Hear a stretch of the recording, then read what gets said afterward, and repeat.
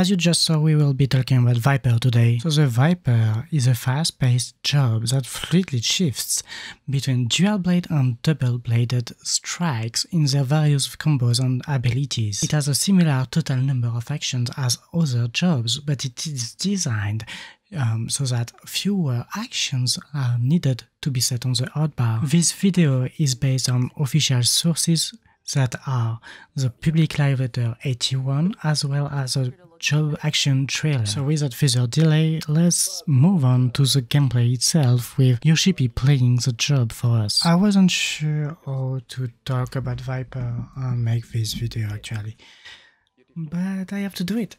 So firstly, I will focus on the hotbar to present how Yoshipi set it up.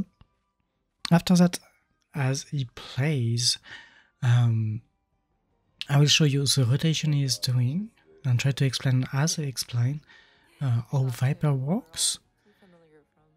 And after all that, after seeing all rotation and stuff, explanations, I will give you my thoughts about it.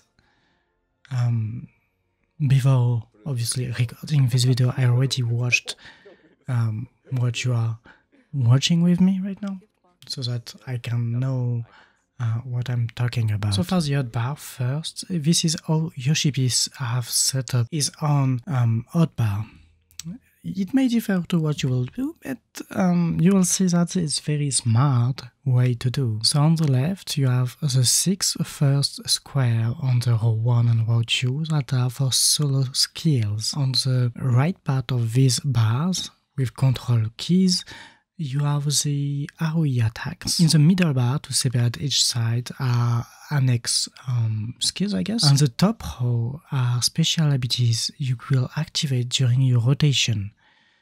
There are more buttons and more action, obviously, but you can reduce it to this much, and so it doesn't overwhelm you, as well as let you add the talents unless they are removed. But yeah, that's really good. And yet you will see that VIPER is not that easy. So during this first part of the showcase, Yoshipi will focus on the dual blade to show you what the skills does for dual blade. So you will focus on the skill 4 and the skill 5, and he's showcasing a bit. So each time he presses 4 or 5 skill, the skill change because it replaces with the next skill to be used. And so in this segment, Yoshipi showcases the dual blade skills, only dual blade skill, as you can see on the bottom of the hotbar with a skill action 1, 2 and 3. Before talking about any kind of rotation now, we have to talk about the gauge. So on the HUD for the VIPER you have 2 different elements. The first element is some kind of potions with 5 little circles, and the second element is the dual blade or double blade, and 3 little diamonds below it. For the first part, so the potion with the 5 circles, it will fill up with your main abilities and skills from your rotation, and when you reach the 50 point of your gauge, you will be able to use the Reawakening skill. This is a bit similar to the Unshroud from Reaper, and after use this cost of 50 gauge, you will have different abilities changing to a new category just like Reaper. You will be able to use 5 of them, that's why there are 5 circles below the potion. As for the double-bladed element, it is used to show you which skills you can activate, and you will see through the gameplay that when you use some skills, some part of the blades will glow up. That's just visual element, I believe, but for the 3 little diamonds, it is for you to use for the AoE's attack. So you can charge up to 3 AoE, and some rotation will include these AoEs. So that's very interesting to take that into consideration. And so that's how we get this next sequence where Yoshipi is doing a full burst. You can see it without much editing from me. So you will see the 5 circle pop and then be used. He's also explaining, meanwhile, that it is quite easy to play. Not like it's easy to play and how to master. And when you begin with VIPER, you can just click or press the buttons of everything glowing up. They also explain to us that VIPER is very versatile, and so that the main combos, rotation and stuff is made so that you can switch between single target and multi like AoE very easily and include it into your rotation. You can switch between both of them quite easily, and it's made for that. Like, you have 2 weapons, and so you can do single and AoE easily. And so there is also the red diamond I talked about earlier. I think I made a little mistake saying talking about it, but basically the red diamond below the dual sword of the HUD is about starting distant AoE attack combo. So the last main thing to talk about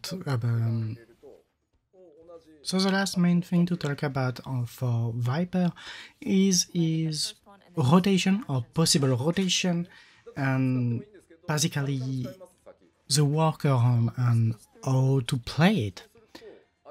So there is one thing I didn't talk much about, is a buff.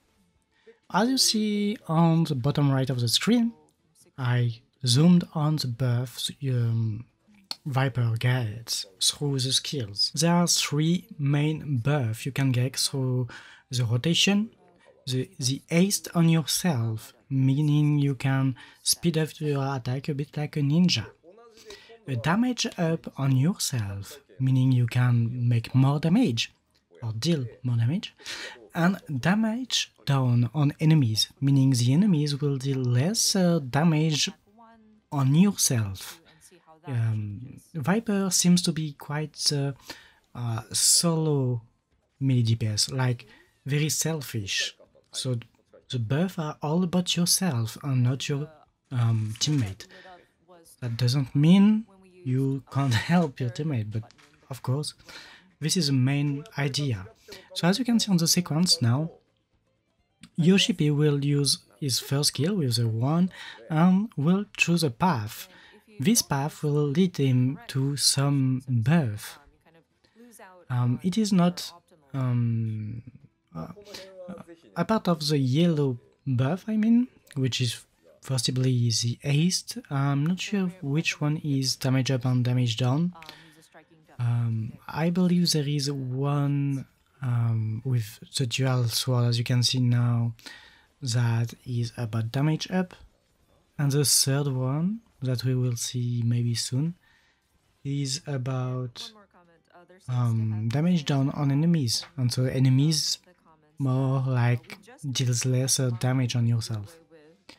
And so the rotation will be about pressing your keys and extra keys to get through your buff, reactivate your buff, and speed up your gauge, and use your gauge for the Reawakening skill. And do that again, and again, and again, and you kill the boss, and you kill the enemies. And that's pretty easy, to be honest. I can't go in depth just now with the rotation. I could show you what skills Yoshipi used, but we don't have the job between our hands. But as soon as we can, you can be sure I will give you a full rotation or something. That's pretty much wrap it up for this VIPER job. I'm really excited about it. I wasn't sure I would be excited by any of the 2 jobs actually, but I kind of said that for Shadowbringer back then because I wasn't sure, but I actually picked up on Dancer when it came out. And for Reaper as well, I actually liked playing Reaper during Unwoken, so I think I will enjoy VIPER. I didn't look into Pictomancer just yet, but that will be the next video after this one. So please subscribe for more videos like it if you did like it. Put a like if you did, actually. Dislike if you didn't. I'll see you in the next video. Bye bye.